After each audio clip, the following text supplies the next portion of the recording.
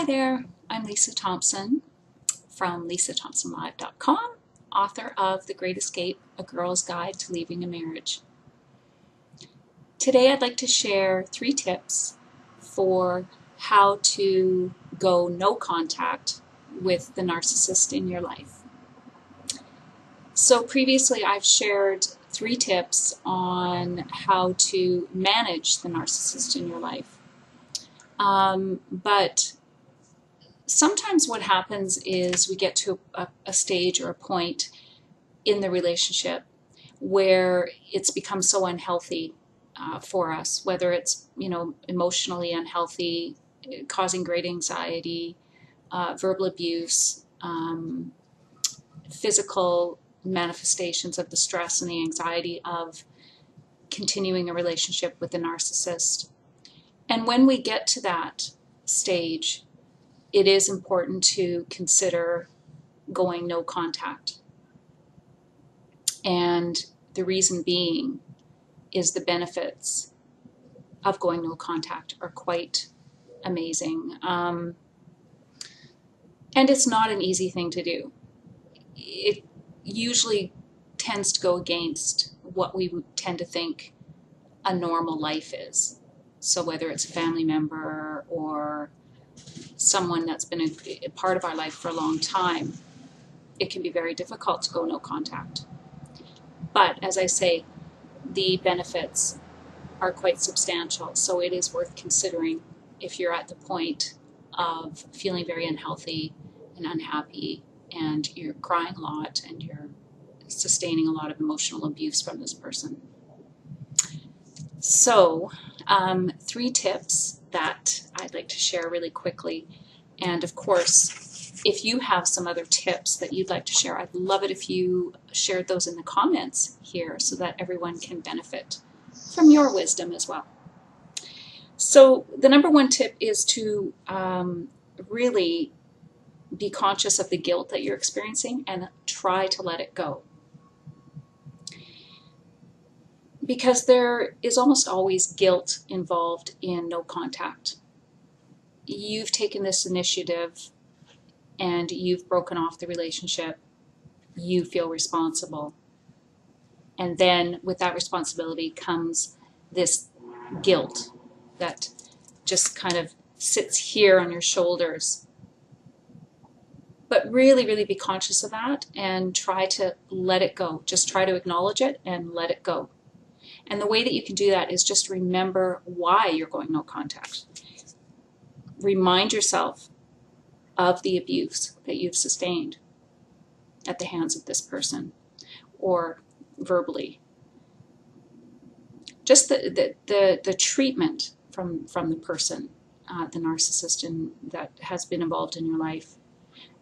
The poor treatment, the way that they've just treated you like a non-person, like you had no feelings, like you had no value. Think about that. Remind yourself of the things that have happened. How were you victimized? Write them down, and I know I talked about that in the last video. Make sure you write down these experiences and these things that are said, exactly what's said, when. And it really does act as a reminder to you why you're going no contact, and why you're feeling the way you are, and also why it's not your fault, and therefore you should not feel guilty. So feeling this guilt, number 1, is very natural, but it's a matter of managing that guilt and trying to let it go. Okay, second tip, no need to explain no contact. So don't feel that you have to explain to everybody why you don't see this person, why you haven't returned their calls. Because, this is a very personal thing, and most people are not going to understand it. And if you've been dealing with a narcissist for any length of time, you know that they will lie about you. And even if you try to justify the no contact to mutual people in your life, whether it's family or extended family or relatives or friends of family, often the people that are still in the life of the narcissist and are perhaps supplying to the narcissist, they will likely not see your side. I mean, they may think you're a nice person, they might think you're whatever, but if they're getting anything from the narcissist and they have a relationship with that narcissist, they're going to likely believe the stories that they're being told. So try to limit how much energy you're spending explaining your decision to go no contact. Okay, and number 3, instead of explaining yourself, nurture the healthy relationships that are in your life right now. So, and healthy activities. So number 3, nurture healthy relationships and activities in your life now. So all that time that you did spend trying to please the narcissist, trying to, do what they wanted, what they expected, or explaining yourself, instead, use all that energy for people that love you just the way you are, because you do have people like that in your life.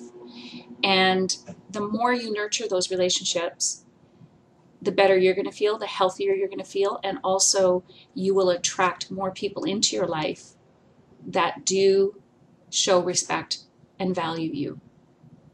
Because with this no contact and with this nurturing, you're feeding yourself, you're loving yourself, and this is going to really help on a going forward basis in your healing, in finding more people and attracting more people into your life that really do care about you and see you as a valuable person. So just to summarize, if you feel the need to go no contact with the narcissist, these are 3 things that you can do right now to help you through the process. Number 1, let go of the guilt. Number 2, no need to explain to anyone why you're going no contact. And last, number 3, nurture healthy relationships and activities for yourself.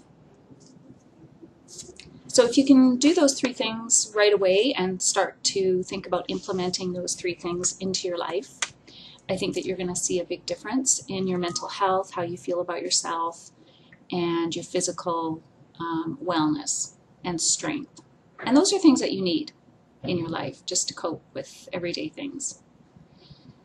So that's it for today, and I hope this helped you a little bit. And if you also would like to add some tips, please do in the comments. I would love to hear from you. Thanks so much for tuning in. Take care.